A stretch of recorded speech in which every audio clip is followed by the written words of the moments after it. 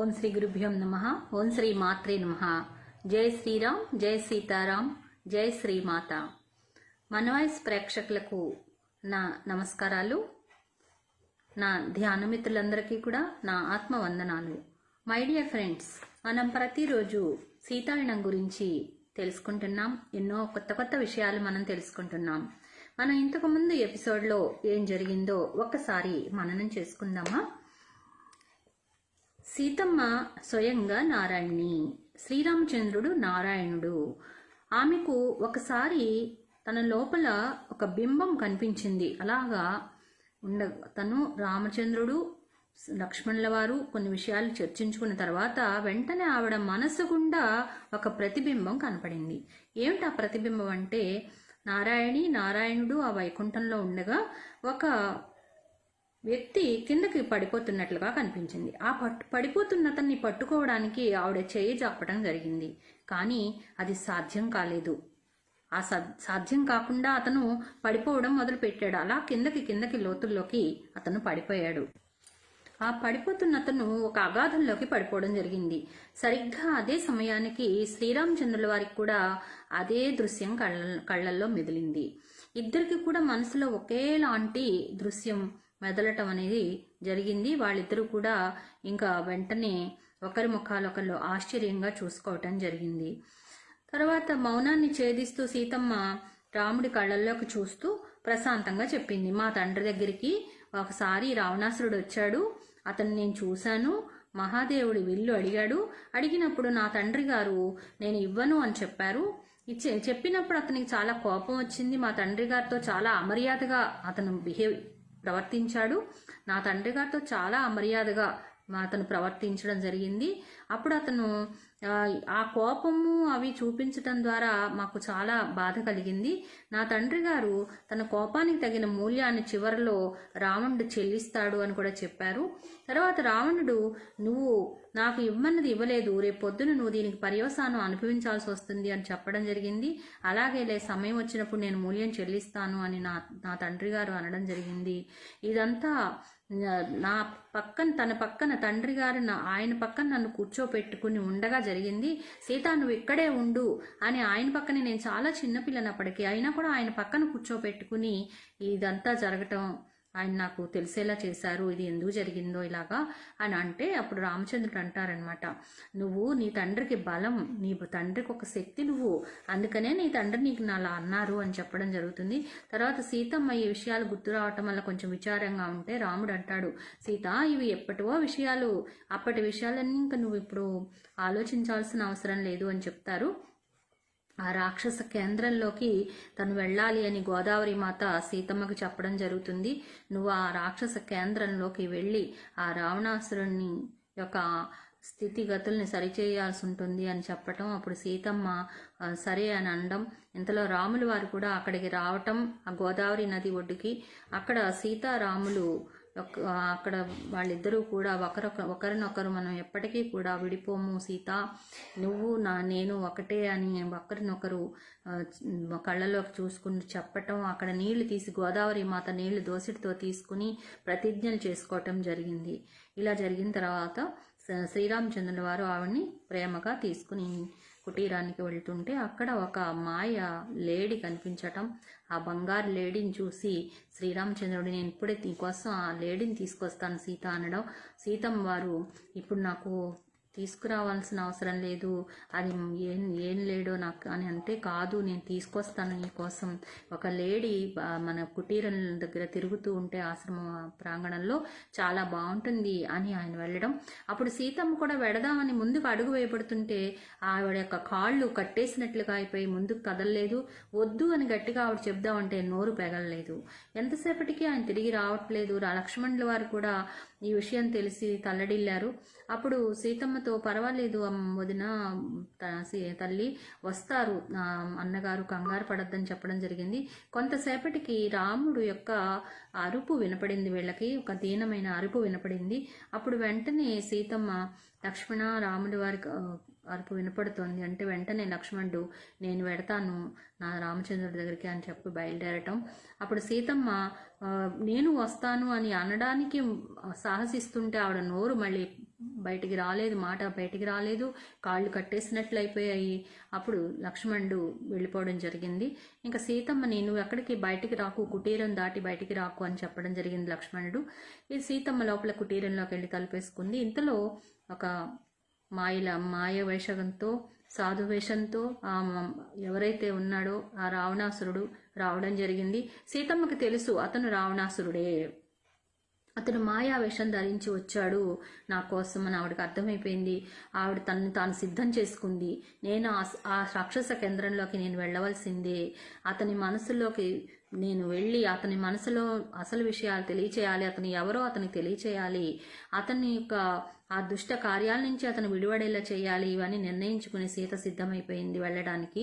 అందుకని ఆవిడ కొన్ని పళ్ళు బుట్ట నిండా వేసుకుని ఆ కుటీరం బయటకి రావటం, వెంటనే ఆ రావణాసురుడి దగ్గరికి వెళ్ళటం. ఆవిడ ఎప్పుడు వచ్చిన వాళ్ళని కాదందు, ఎవరైనా సరే భిక్షాందేహి అంటే ఇవ్వటం అనేది తప్ప ఇవ్వకుండా ఉండడం అనేది ఎప్పుడూ లేదు. అందుకని ఆవిడ ఆ పళ్ళు తీసుకెళ్లి ఇవ్వబోతుంటే వెంటనే రావణాసురుడు ఆవిడ ముంజేతిని పట్టుకోవడం జరిగింది. ఆవిడకి చాలా బాధగా అనిపించి చాలా గట్టిగా అరిచింది, రామా రామా అని. అప్పటి వరకు ఆవిడకి శ్రీరామచంద్రుల వారికి కాంతి ధారలు ఎప్పుడూ ఉంటూ ఉండేవన్నమాట. అంటే ఈవిడ ఏదైనా తలుచుకుంటే అది వెంటనే రాముడికి తెలిసిపోయేది, రాముడు ఏదైనా తలుచుకుంటే ఈవిడికి తెలిసిపోయేది. కానీ ఇక్కడ ఈవిడ రామా రామా అని ఎంత ఆక్రందనలు చేసినా సరే రాముల వారికి చేరలేదు. కారణం, ఎప్పుడైతే ఈ దుష్ట రావణుడు ఆవిడ యొక్క ముంజేతిని పట్టుకున్నాడో ఆ రామచంద్రుల వారికి సీతమ్మ వారికి ఉన్నటువంటి కాంతి ధారలు తెగిపోవడం జరిగింది. ఆ విషయం తెలిసి సీతమ్మ ఎంతో గిజగిజలాడిపోయింది. అటేమో లక్ష్మణుల వారికి వినపడలా, అటు రామచంద్రుడికి వినపడలా, తనకి సహాయం చేసేవాళ్ళు ఎవ్వరూ లేరు. దాంతో ఆవిడ చాలా బాధకు గురైంది. ఇక్కడ వరకు మనం చెప్పుకున్నాం మై డియర్ ఫ్రెండ్స్. మరి ఇక్కడి నుంచి మనం 32వ ఎపిసోడ్లోకి ప్రవేశిద్దామా? చూడండి, సీతమ్మ ఎంతో గొప్ప నారాయణి ఆవిడ అయినా కూడా, నారాయణి అయినా కూడా ఆవిడ మానవుల యొక్క మంచి కోసం, ఆనందం కోసం, మానవుల యొక్క ఈ దుష్ట కార్యాలు ఏవైతే ఉన్నాయో రావణాసురుడు అవి పోగొట్టి మానవులకి సుఖాన్ని ప్రసాదించటం కోసం, సంతోషాలను ఇవ్వడం కోసం నారాయణుడు ఇన్ని కష్టాలు పడ్డారు మై డియర్ ఫ్రెండ్స్. మరి చూడండి, ఒక్కసారి మనం ఇప్పుడు 32వ అధ్యాయంలోకి ప్రవేశిద్దాం. ఈ విషయాలన్నీ సోమ తను అనసూయ వాళ్ళ తల్లిగారికి చెప్తోందనమాట. చెప్తూ సోమ కళ్ళ నుంచి నీరు కారుతుండగా ఇక్కడ వరకు జరిగిన కథని ముగించింది. ఆవిడికి ఎప్పుడు ఈ విషయాలు చెప్తున్నా సరే ఏడుస్తూనే ఉండేదన్నమాట సోమ. ఎందుకంటే తనకి ఆ తల్లి, ఆ మాత పడిన దుఃఖం ఆవిడికి ఎంతో కుంగతీస్తుంది.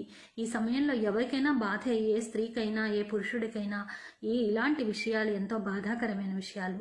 అలాగా సోమ కళ్ళ వెంట నీళ్లు కారుతూ ఉండగా కథ ముగించింది. ఆమె కళ్ళు తెరిచి మన్నించమని అడుగుతూ వాటిని నీళ్ళని తుడుచుకుంది. కథలోని ఈ భాగాన్ని ఎప్పుడూ ఏడవకుండా చెప్పలేదు అని వివరించింది.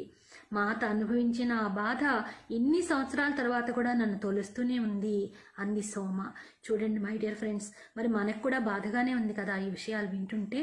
సీతమ్మ వారు ఎంత త్యాగానికి ఒడిగట్టిందో, రావణాసురుడితో కూడా వెళ్ళటానికి ఆవిడ ఇష్టపడి వెళ్ళింది. ఎందుకు? మనల్నందరినీ రక్షించటం కోసం, ప్రజలందరినీ రక్షించాలని, జీవులన్నిటినీ రక్షించాలని, భూమాతని రక్షించాలని ఆవిడ ఎంతో త్యాగం చేసింది. అలా ఆవిడ చెప్పిందనమాట, మాత అనుభవించిన ఆ బాధ ఎన్ని సంవత్సరాల తర్వాత కూడా నన్ను తొలుస్తూనే ఉంది అని చెప్పింది సోమ. తర్వాత మీనాక్షి అంటే అనసూయ అనమాట. మీనాక్షి అనసూయగా పుట్టింది కదా. అనసూయ వాళ్ళ అమ్మకు కూడా కళ్ళల్లో నీళ్లు తిరిగిపోయాయి. ఆ నీళ్లతో నిండిన కళ్ళతో వాళ్ళు నెమ్మదిగా వాళ్ళందరి ఉద్వేగాలు కూడా ఎక్కువై అందరిలో అక్కడ ఎవరైతే ఉన్నారో వాళ్ళందరి కళ్ళల్లో కూడా నీళ్లు తిరగడం జరిగింది. ఉద్వేగాలన్నీ శాంతించిన తర్వాత ఆ కథ మాకు చెప్పినందుకు వాళ్ళందరూ కూడా నీకు కృతజ్ఞతలమ్మా అని చెప్పారు ఆవిడికి. మీకు విశ్రాంతి అవసరం సోమ, మీరు మాకు చెప్పిన దాన్ని అవగాహన చేసుకోవడానికి మాకు కొంత సమయం అవసరం అంది అనసూయ వాళ్ళమ్మ. సోమ అవును అంటూ తలూపింది. మీరు సాయంత్రం భోజనం చేసి వెళ్ళండి, నేను సిద్ధం చేస్తాను అంది సోమ. మేము తిరిగి ఆశ్రమానికి వెళ్ళాలి, వాళ్ళు మా కోసం ఎదురు చూస్తూ ఉంటారు ఆశ్రమంలో, మీకు ఇబ్బంది లేకపోతే మేము రేపు వస్తాము అని చెప్పింది అనసూయ వాళ్ళ అమ్మ. మీరు నా అతిథులుగా రావడం నాకు ఎంతో ఆనందాన్ని ఇస్తోంది. అపహరణ తర్వాత లంకలో ఏం జరిగిందో రేపు చెప్తాను. నేను మాత చేసిన గొప్ప త్యాగం గురించి చెప్తాను అంది సోమ. ఆశ్రమ అధినేత ఒకానొక ధ్యాన సమావేశానికి వెళ్లడం వలన సాయంత్రం భోజనం వీళ్లే వడ్డించుకుని తిన్నారు. ఆ సమయంలో ఒంటరిగా మౌనంగా ఉండటం అనసూయకి చాలా ఆనందాన్ని ఇచ్చింది. వాళ్ళ అమ్మకు కూడా ఎక్కువ మాట్లాడాలనిపించలేదు. వాళ్ళు భోజనం చేసి పడుకోవడానికి ఉపక్రమించారు. చూడండి, మరి వాళ్ళకు కూడా బాధగానే ఉంటుంది కదా సీతమ్మ వారి ఇన్ని విషయాలు తెలుసుకుని ఉంటే. నాకే ఎంతో ఇప్పుడు కళ్ళ నీళ్లు తిరుగుతున్నాయి మై డియర్ ఫ్రెండ్స్. మరి ఇది అందరికీ కూడా కామన్ థింగ్ అన్నమాట. ఆ ముందు రోజు రాత్రి అనసూయ చాలా గాఢంగా నిద్రపోయింది. కానీ ఆవేళ తనకి ఆ ముందు రోజు నిద్రపోయింది, కానీ ఈ విషయాలు విన్న తర్వాత ఈ రోజు మాత్రం ఆవిడకి అసలు నిద్ర పట్టట్లేదు. స్వామి చెప్పిన కథంతా తన మదిలో తిరుగుతూ తను అక్కడే ఉన్నానన్న భావన కలిగించింది. సీతాదేవి, శ్రీరాముడు, లక్ష్మణుడు తన కళ్ళ ముందు సజీవంగా సాక్షాత్కరించారు. తనకి వారు వ్యక్తిగతంగా తెలిసినట్లు, వాళ్ళు అనుభవించిందంతా తను కూడా అనుభవించినట్లుగా భావించింది అనసూయ. ఎందుకనంటే మరి ఆ కాలంలో తను ఉంది కదా మీనాక్షిగా. అప్పుడు రాముల వారిని, లక్ష్మణుల వారిని, సీతమ్మ తల్లితోనూ కూడా ఉంది కదా తను. అందుకని అవన్నీ ఇప్పుడు తనకి సాక్షాత్కరించాయన్నమాట. తను ఎవరో తనకు తెలియకపోయినప్పటికీ అప్పటి ఆ యొక్క జ్ఞాపకాలు తనకి ఇప్పుడు ఈ రకంగా గుర్తొచ్చాయి. రావణుడు మాతను అపహరించబోతున్నప్పటి భయం తనలో ఇంకి తన మూలాన్ని కదిలించటంతో తను ఆ భావం నుంచి బయటపడలేకపోయింది అనసూయ. తను అటు ఇటు దొర్లుతూ నిద్రపోతున్నట్లుగా నటిస్తూ తెల్లవారటం కోసం అసహనంగా ఎదురు చూస్తూనే ఉంది. ఉదయం లేచి వెళ్లడానికి సిద్ధమైంది. వాళ్ళ అమ్మ తన స్థితి చూసి రాత్రంతా నిద్రపోలేదని గుర్తించి ఉదయపు భోజనం చేయకుండానే సోమ వద్దకు వెళ్ళడానికి అంగీకరించింది. అంటే ఇంక భోజనం వరకు కూడా ఆగేలాగా లేదు, రాత్రంతా నిద్రపోలేదు అనసూయ అని వాళ్ళ అమ్మ గ్రహించి ఉదయం భోజనం వద్దులే, వెళ్దాం సోమ దగ్గరికని అంగీకరించింది. ఈవేళ సోమ చెప్పబోయే విషయం చాలా కలవరం కలిగించవచ్చు. సిద్ధంగా ఉండు అనసూయ. లంకలో ఏం జరిగిందో మనలో ఎవ్వరూ విని ఉండలేదు. మన మహారాణిని చెరబడితే శ్రీరాముడు సైన్యంతో కలిసి రక్షించాడని మాత్రమే తెలుసు. కానీ తెలియవలసింది చాలా ఉందని అది ఇప్పుడు సోమ చెప్తుందని అనిపిస్తోంది. లంకకి వెళ్ళాక సీతమ్మ తల్లి అక్కడ ఎన్ని కష్టాలు పడిందో, ఏం పడిందో మనకి ఎవ్వరికి తెలియదు. అక్కడ ఏం జరిగిందో అన్నీ కూడా సోమ ద్వారా మనం కూడా ఇప్పుడు తెలుసుకోబోతున్నాం మై డియర్ ఫ్రెండ్స్. మామూలుగా సీతమ్మ అడవిలోకి వెళ్ళి అదే రావణాసురుడితో లంకలోకి వెళ్ళింది. లంక అపహరించుకెళ్ళాడు, అక్కడ ఏడాది పాటు ఉంచాడు. ఆవిడ చెట్టు కింద అశోక వృక్షం కింద ఉంది ఆవిడ. అశోక వృక్షం కిందే ఉండేది ఆవిడ. తర్వాత శ్రీరామచంద్రుల వారు సైన్యాన్ని తీసుకెళ్లి యుద్ధం చేసి ఆవిడని తీసుకొచ్చారు. ఇంతవరకే మనకు తెలుసు కదా. కానీ ఆ లంకలో జరిగినవి ఎన్నో జరిగాయి మై డియర్ ఫ్రెండ్స్. మరి అవన్నీ తెలుసుకుందామా? అనసూయ నిదానంగా తనకు పెళ్ళంటే ఉన్న భయం వల్ల మనం ఇక్కడికి రావటం అన్నది నిజమైన కారణం కాదు. ఎందుకంటే తండ్రి గారు తన కోసం నిశ్చయించిన వివాహం అంగీకరించాలని తను నిర్ణయం చేసుకుంది. ఎందుకంటే ఇంకా ఇప్పటి వరకు తన పెళ్ళంటే భయం ఎందుకో తెలుసుకోవాలి అనే ఉద్దేశంతో సోమ దగ్గరకు వచ్చింది. కానీ ఇక్కడికి వచ్చిన తర్వాత దానికోసం నేను రాలేదు, ఈ విషయాలన్నీ తెలుసుకోవడానికి వచ్చాను. ఇంకా పెళ్ళంటావా, తండ్రి ఏదో చెప్తే ఆ పెళ్లికి అంగీకరించేస్తున్నానని తను నిర్ణయించుకుంది. అంతకు మించింది ఏదో వాళ్ళని ఇక్కడికి లాక్కొచ్చినట్లుగా అనిపించి, అమ్మా మనల్ని ఇక్కడికి ఏదో లాక్కొచ్చినట్లుగా అనిపిస్తోందమ్మా, అదేమిటో నాకు తెలియట్లేదమ్మా అని వాళ్ళ అమ్మగారితో చెప్పింది. వాళ్ళ అమ్మ అనసూయ చేతులు తన చేతుల్లోకి తీసుకుని నవ్వి, బహుశా మహారాణి సీతతో నీ బంధాన్ని పునరుద్ధరించడంలో తోడ్పడడం కోసమేమో. నువ్వు పుట్టిన క్షణం నుంచి ఆమెను ప్రేమిస్తున్నావు, కానీ ఆమె నీకు ఎప్పుడూ తెలియదు. ఇప్పుడు సోమ ద్వారా ఆమె గురించి మళ్ళీ తెలుసుకుంటున్నావు అంది వాళ్ళమ్మ. ఉదయమే వెళ్ళి సోమ ముందు కూర్చున్న వీళ్ళని చూడగానే ఆమె ఆశ్చర్యపోయింది. సోమ అంటే అంత పొద్దున్నే వచ్చేసారని సోమ ఆశ్చర్యపోయింది. అంతకుముందు ఎంతో మృదువుగా సున్నితంగా ఉండే ఆమె స్వరం ఇప్పుడు గాలిలో ప్రతిధ్వనిస్తూ వీళ్ళని భయభ్రాంతులకు గురి చేసింది. నేను దాదాపు ఇవిడి అనసూయ దాదాపు గెంతినంత పనిచేసిందనమాట. ఎందుకంటే సోమ గట్టిగా చెప్పిందనమాట. ఏమని? అతను మాతపై యుక్తి పన్నానని భావించాడు, కానీ యుక్తి అతనిపై పన్నబడింది అని గట్టిగా చెప్పిందిట. ఎంత గాలిలో ప్రతిధ్వనిస్తున్నట్టుగా వచ్చిందట ఆ స్వరం ఆవిడ నుంచి. అలా వచ్చినప్పుడు అందరూ కూడా భయంతో ఒక్కసారిగా ఉలిక్కి పడ్డట్టయ్యారు. అనసూయ కూడా ఒక్కసారి గంతినట్టుగా అనిపించింది. క్రితం రోజు విషాదాన్ని ధ్వనించిన సోమస్వరం ఈ రోజు అలక్ష్యంగా మారింది.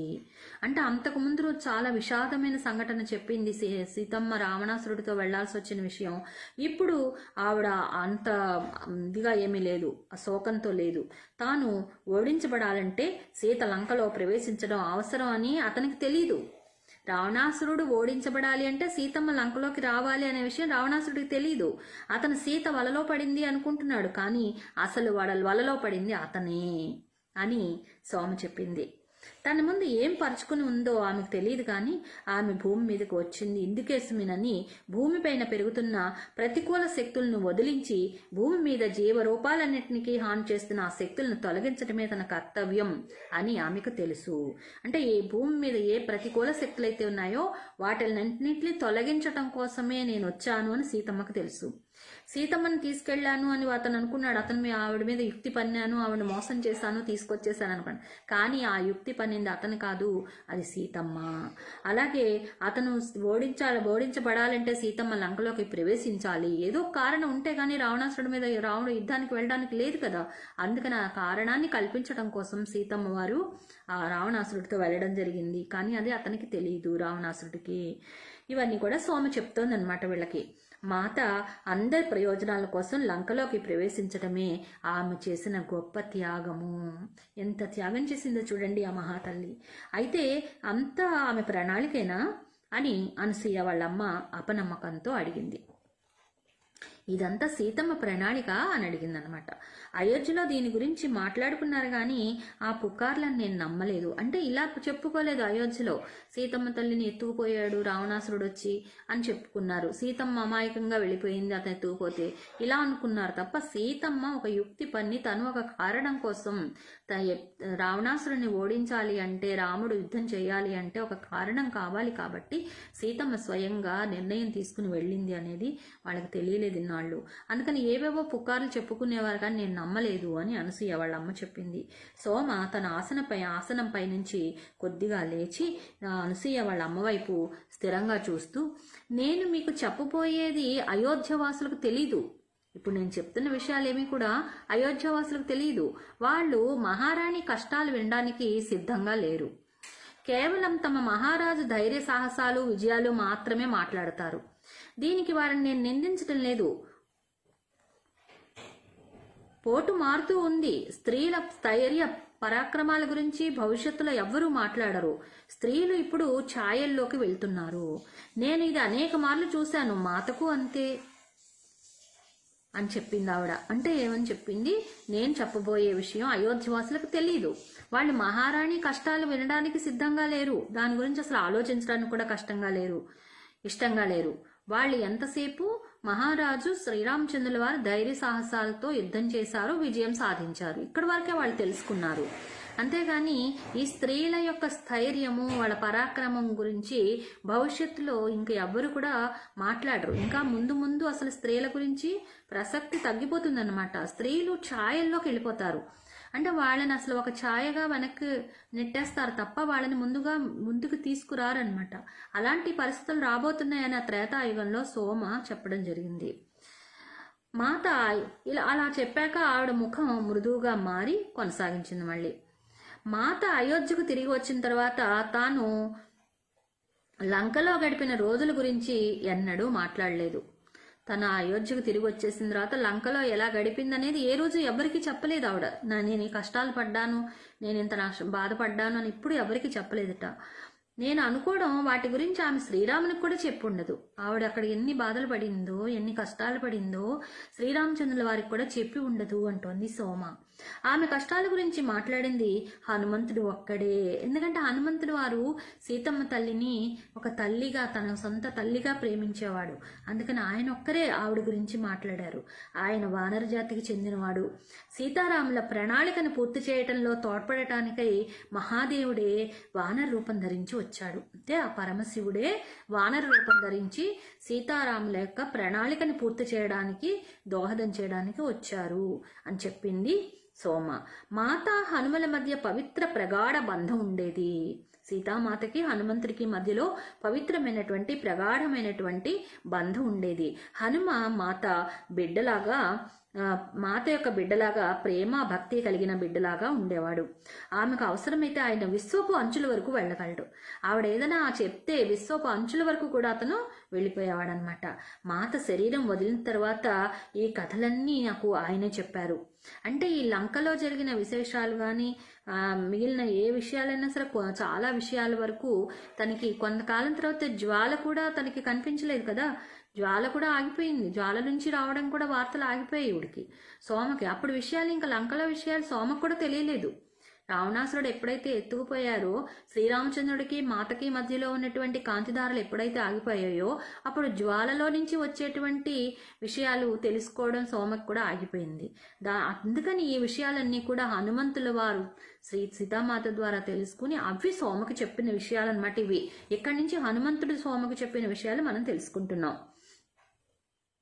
మాత తాను సాధించిన వాటి గురించి చాలా తక్కువ మాట్లాడేది. ఆవిడ దేన్నైనా సాధించిన విషయాలు ఉంటే అవి అప్పుడు చెప్పేది కాదు, అసలు తప్పనిసరి అయితేనే చెప్పేది.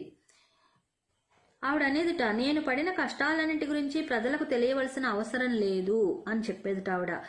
ఆ అవసరం ఉన్నవాళ్ళు తెలుసుకోగలరు అని కూడా అనేదిట అని హనుమకి చెప్పేది. నీవు, నీ కుమార్తె ఇక్కడ ఉన్నవారు, ఈ కథలు ఇంతకు ముందు విన్నవారు, ఆ యోగ్యత కలిగిన వారు కనుక వినిపిస్తున్నాను అని సోమ చెప్పింది. నువ్వు, అనసూయ వాళ్ళమ్మ, అక్కడ ఉన్నవాళ్ళు దానికి యోగ్యత కలిగి ఉన్నవారు కాబట్టి వాళ్ళకి మాత్రమే వినిపిస్తున్నాను అని ఆ రోజు సోమ చెప్పింది. మరి మై డియర్ ఫ్రెండ్స్, మనందరం కూడా ఆ యోగ్యత కలిగి ఉన్నాం కాబట్టి ఈరోజు ఈ సీతామాత యొక్క తెలియని ఎన్నో అన్టోల్డ్ స్టోరీ ఆఫ్ సీత, అంటే తెలియని విషయాలు ఎప్పుడూ చెప్పుకోలేదు. సీతమ్మ కూడా ఎవరికి చెప్పలేదు, శ్రీరామచంద్రుల వారికి కూడా చెప్పుకొని ఎన్నో విషయాలు మనం ఈరోజు తెలుసుకుంటున్నాం మై డియర్ ఫ్రెండ్స్. మనకు కూడా ఆ యోగ్యత ఉంది, అందుకే మనం తెలుసుకోగలుగుతున్నాం. తర్వాత అనసూయ చుట్టూ చూడగా ఆ చిన్న కుటీరంలోని ఒక చిన్న ముని సమూహం వచ్చింది. ఆ కుటీరంలోకి వచ్చి కూర్చున్నారు వాళ్ళు కూడా. తను సోమతో ఎంతగా లీనమైందంటే వాళ్ళు వచ్చింది కూడా తనకి మా శబ్దం వినపడలేదు. వాళ్ళు కళ్ళు మూసుకుని చేతులు కట్టుకుని మౌనంగా కూర్చునున్నారు. ఆ మాటలు చెప్పిన తర్వాత సోమ నెమ్మదిగా కళ్ళు మూసుకుని క్రితం రోజు ఆగించోటే మళ్ళీ కథ మొదలుపెట్టింది. సీత రావణుని పుష్పక విమానంలోకి లాగబడిన తర్వాత రావణుని నుంచి తప్పించుకోవాలని చూసింది. అతను ఆమెపై ఒక చెయ్యి వేసి ఉంచడంతో మాతలో తను ఎన్నడూ చూడనటువంటి రౌద్రాన్ని చూసిందిట. అసలు మాతలో ఒక రకమైనటువంటి రౌద్రం వచ్చేసింది, కోపం వచ్చేసింది. అది ఆమె సాధారణ స్థితి కాదు. ఆమె భీకరంగా, నీకెంత ధైర్యం లేకపోతే నా మీద చెయ్యి వేస్తావు? నేను నీ రాక్షస గూటిలోకి వెళతాను, కానీ నువ్వు అపహరించటం వలన కాదు, నా ఇష్టపూర్వకంగానే వెళ్తాను. ఎప్పుడూ ఎప్పటికీ నేను నీతో అపహరించబడను రావణ అని క్రోధంగా, ఆవేశంగా, గట్టిగా ఆవిడ ధైర్యంగా చెప్పిందనమాట. ఎలా చెప్పింది? నీకెంత ధైర్యం లేకపోతే నా మీద చెయ్యి వేస్తావు? నేను నీ రాక్షస గుట్లోకి వెడతాను, కానీ నువ్వు అపహరించడం వలన కాదు, నా ఇష్టపూర్వకంగానే వెడతాను. ఎప్పుడూ ఎప్పటికీ నేను నీతో అపహరించబడను రావణ అని సీతమ్మవారు చెప్పడం జరిగింది. ఆమె నుంచి వెలువడే జ్వాలల వల్ల అతను వెనక్కి తగ్గాడు. అంటే ఆవిడ మాట్లాడుతుంటే ఒక రకమైన అగ్ని జ్వాలలు వచ్చేస్తున్నాయి. అతను వెనక్కి తగ్గాడు. తన నుంచి వచ్చింది ఏమిటో అతనికి తెలీదు. ఆ సీతామాతలో నుంచి వచ్చిన ఆ అగ్ని జ్వాల అతనికి అర్థమవలేదు ఏమిటో. అని మాత హనుమతో చెప్పిందిట ఈ విషయాలు. ఇలా జరిగింది, అతను నన్ను అలా ఎక్కించుకోగానే నేను ఇలా చెప్పాను అతనితో, అతనికి అర్థం అవ్వలేదు అసలు, నా జ్వాలలు అలా రావటం అతనికి ఏమిటో తెలియలేదు, అయోమయం అయిపోయాడని చెప్పిందనమాట. కానీ ఆ అగ్ని జ్వాల రావటంతో మాత శరీరం అంతా వేడెక్కిపోయింది. ఆమె ఆ ముందు రోజు శ్రీరామునితో మాట్లాడిన విషయాలు ఏం చెప్పిందంటే, నా కన్నీళ్లను ఆపే ప్రశాంతతవు నీవే, ప్రపంచం కోసం నేను పడే బాధను స్వస్థపరిచేది నీవే అనే మాటలు శ్రీరాముడికి అంతకు ముందు రోజు ఆవిడ ఏవైతే చెప్పిందో అవి గుర్తు చేసుకుందిట ఆవిడ. ఆవిడ అలా శ్రీరామచంద్రుడితో అన్న మాటల్ని జ్ఞాపకం వచ్చే వరకు ఆమె శాంతించలేదు. అవి గుర్తు చేసుకుని ఆ జ్ఞాపకానికి తెచ్చుకున్న తర్వాత ఆవిడకి ఆ శాంతించడం కొంచెం జరిగి ఆ శరీరం అంతా వేడి కూడా తగ్గింది కొంచెం. శ్రీరాముడు కుటీరం వద్దకు చేరేసరికి తను కనిపించదు అన్న ఆలోచన రావటంతోనే ఆమె వేదంతో కుప్పకూలింది. ఆమె హనుమతో తన స్పృహ కోల్పోకుండా ఉండటానికి పోరాడాలి అని చెప్పింది. ఆమె జాగరూకతతో ఉండాలని ఆమెకు తెలుసు. ఎందుకంటే ఆవిడ కుప్పకూలినప్పుడు అన్కాన్షియస్ అంటే అపస్మారక స్థితిలోకి వెళ్ళిపోయింది అనుకోండి, అప్పుడు ఈ రావణుడు ఏం చేస్తాడో ఎక్కడ. అందుకని ఆవిడ భయంతో ధైర్యం తెచ్చుకుని, ఎలాగైనా సరే భయం కాదు ఇక్కడ ధైర్యం తెచ్చుకోవాలి అనుకుని ఆవిడ హనుమతో చెప్పిందన్నమాట. ఆ సమయంలో నేను స్పృహ కోల్పోకూడదు హనుమ, అందుకని నేను స్పృహలోనే ఉండాలి అని, జాగరూకతో ఉండాలని నాకు తెలుసు అని చెప్పింది. తర్వాత ఆమె తన ప్రియ మిత్రుడు జటాయువు రాబందు పక్షి వాళ్ళ వెనకగా ఎగరడం చూసింది. ఆమె రామా అని అరవటం విని విమానంలోకి ఈడ్చుకు రాబడడం అతను చూశాడు. రామా అని అరవటం, విమానంలోకి ఈడ్చుకు రాబడటం ఆ జటాయువు చూశాడనమాట. చూసి అతను సాహసంతో రావణునితో యుద్ధం చేసి కానీ రావణుడు అతను రెక్కలు విరిచి చంపినంత పనిచేశాడు. జటాయువు నేల మీద ఒరిగిపోయాడు. మాత తన చెయ్యి విరిగినంత బాధతో ఏడ్చింది. ఆ జటాయువు యొక్క రెక్కలు కత్తిరించగానే సీతమ్మ చాలా బాధతో విలవిల్లాడిపోయి ఏడ్చింది. అప్పుడు వాయుదేవుడు ఆమె మీదుగా వీచి ఆమెను సేద తీర్చి, బిడ్డ, ఇది నీ మొదటి నష్టం మాత్రమే, చివరిది కాదు. నువ్వు నీ కోసం ఏర్పరచుకున్న లక్ష్యం సాధించాలంటే ఎన్నో త్యాగాలు అవసరం అని పలికాడు. ఆ జటాయువు మరణం ఆవిడికి ఎంతో బాధ కలిగిస్తే వాయుదేవుడు చెప్పాడనమాట, అమ్మా ఇది నీ మొదటి నష్టం మాత్రమే, ఇతను ఒక్కడే పోయాడు అనుకుంటున్నాను, ఇలాంటివి ఎన్నో జరుగుతాయి ముందు. అందుకని నువ్వు నీ లక్ష్యాలు సాధించాలంటే ఎన్నో త్యాగాలు అవసరం అమ్మా అని వాయుదేవుడు ఆమెను సేద తీర్చే మాటలు పలికాడనమాట. అది ఆమెకు చాలా తెలివిని తెప్పించింది. ఎందుకంటే తెలుసు తనకి ఇలాంటి త్యాగాలు ఎంతో మంది త్యాగం చేస్తేనే ఈ రాక్షస మూకని మనం పోగొట్టగలుగుతామని ఆవిడకి తెలుసు అనమాట. వాళ్ళు లంకకు చేరబోయే ముందు రావణుడు ఆమెను బందీగా చూసి ఆమె చేతులకు సంకెళ్ళు వేయడానికి ప్రయత్నిస్తే ఆమె పోరాడింది. ఎందుకంటే ఆవిడకి సంకెళ్ళు అవసరం లేదు, ఆవిడ ఇష్టంతో వచ్చింది కదా, ఇంకెక్కడికి పారిపోతుంది. ఆమె, నీతో రావడాన్ని నేను ఒప్పుకోకపోతే ప్రపంచంలోని ఏ సంకెళ్ళు నన్ను బంధించలేవు అని చెప్పింది. వారు దిగిన తర్వాత ఆమె విమానం నుంచి బయటకు వచ్చి ఆమెను చూడటానికి వచ్చిన సమూహాలను, సైనికులను, పరివార సభ్యులు, ముఖం మీద కట్టుతో శూర్పణఖలను చూసి ఆశ్చర్యపోయింది.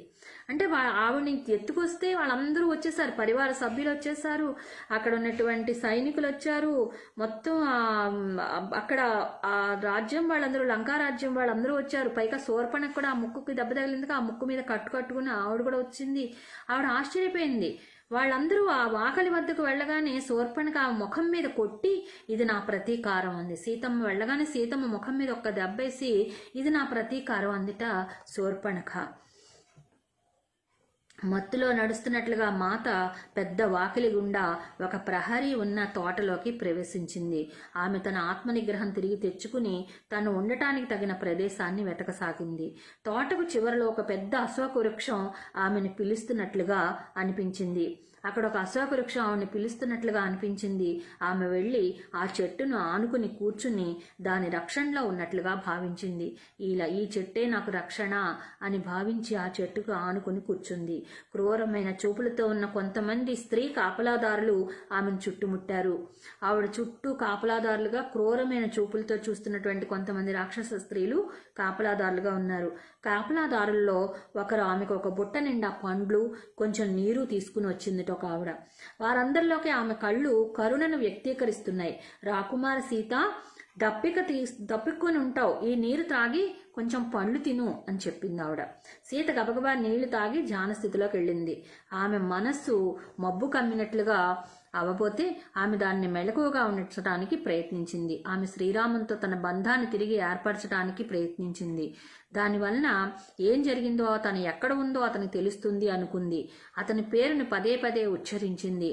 ఆమె ప్రయత్నించింది, కానీ అతని ఉనికిని అనుభూతి చెందటం గాని బదులను పొందటం గాని జరగలేదు. అంటే ఆవిడికి ఆమెకు మధ్యలో ఉన్న కాంతిదారలు ఇంకా అతుక్కోలేదు. గతంలో ఆమె ఎప్పుడు పిలిచినా వెంటనే ఆమె ఉద్వేగాలను శాంతింపు చేయడానికి అతని సాన్నిధ్యం తనకి లభించేది. ఆమె తన ప్రశాంతతను నిలబెట్టుకోవడానికి, చెడు ఆలోచనలు రాకుండా ఉండడానికి, అంటే అతను పిలిచినప్పుడు ఏదో జరిగి ఉంటుంది అన్న భావం రాకుండా ఉండడానికి ప్రయత్నించింది. అంటే సరిపెట్టుకోవడానికి ప్రయత్నించింది అనమాట. శ్రీరామచంద్రుల వారు నాకు ఇంకా దగ్గర అవ్వలేదు, కాంతిదారులు కలవలేదు అనేది చెప్పకుండా ఏదో ఆలోచనలో ఉండుంటారులే రామచంద్రుల వారు, ఇలాగ పాపం ఆవిడ సరిపెట్టుకోవడానికి ప్రయత్నించింది. ఆమె అలాగ అక్కడ తినడం గాని త్రాగటం గాని ఏమి చేయకూడదు అనుకుంది. ఆమెకు అంతవరకే తెలుసు. చీకటి పడేసరికి ఆమె నిరాశ తీవ్రమై పార్వతీదేవిని పిలిచింది. శ్రీరాముని ఇప్పుడు ఆమె చేరగల స్థితిలో లేదు. తనకు దారి చూపించగల తల్లి పార్వతీదేవి ఒక్కటే. తన అంతరాంతరాల్లో నుంచి పార్వతీమాతను పిలిచింది సీతమ్మ. మై డియర్ ఫ్రెండ్స్, మరి ఇక్కడతో మనం ఈ ఎపిసోడ్ ఆపుకుందామా? మళ్ళీ మనం తిరిగి ఇంకొక ఎపిసోడ్లో కలుద్దాం. ఓకే ఫ్రెండ్స్, మరి ప్రతిరోజులాగే హాయిగా ధ్యానం చేద్దాం. సహజంగా జరిగే ఉచ్ఛ్వాస నిశ్వాసాలని గమనిద్దాం. శ్వాస మీద ధ్యాస. సో మన ఎవరి వయసు ఎంత ఉందో అన్ని నిమిషాలు చేసిన తర్వాత మన చేతులు కళ్ళ మీద పెట్టుకుని 5 అంకెలు లెక్క పెట్టుకుని తర్వాత మన చేతుల నుంచి కళ్ళ మీద నుంచి తీస్తూ చక్కగా మన యొక్క మాస్టర్స్ అందరికీ కూడా కృతజ్ఞతలు తెలుపుకుందాం. మరి మై డియర్ ఫ్రెండ్స్, మరి ఇది అందరికీ కూడా మనం తెలియచేద్దాం. ఎన్నో విషయాలు, లంకలో జరిగిన విషయాలు మనకు తెలియనివి ఎన్నో ఇందులో తెలియచేయబడుతున్నాయి. మరి అందరికీ షేర్ చేద్దామా? Thank you.